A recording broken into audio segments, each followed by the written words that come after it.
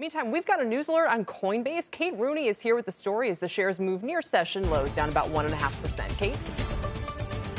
Hey, Kelly, Coinbase is taking on Payroll. The crypto company announcing just now plans to let users deposit any percentage of their paycheck into Coinbase accounts directly. That can be in cryptocurrency or U.S. dollars. They say they'll convert paychecks into crypto from U.S. dollars for zero fees as well. In a blog post, the company talking about this really removing a step in funding some of those crypto accounts. And they talk about instant access to the crypto economy. It also talks here about financial services as the next leg in that digital economy. So beyond just trading, really looking to be what they call the most trusted full suite of crypto-first financial services. Coinbase, of course, best known for offering Bitcoin and crypto trading, which is heating up. There's a lot of competition there with new entrants like Robinhood, Square. You've got SoFi there as well.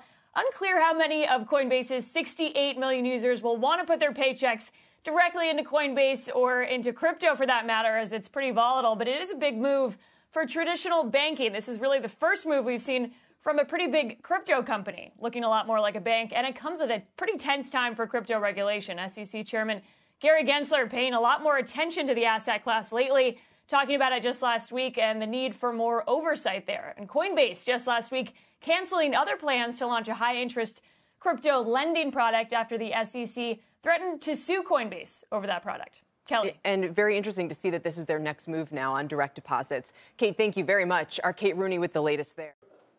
Shepard Smith here. Thanks for watching CNBC on YouTube.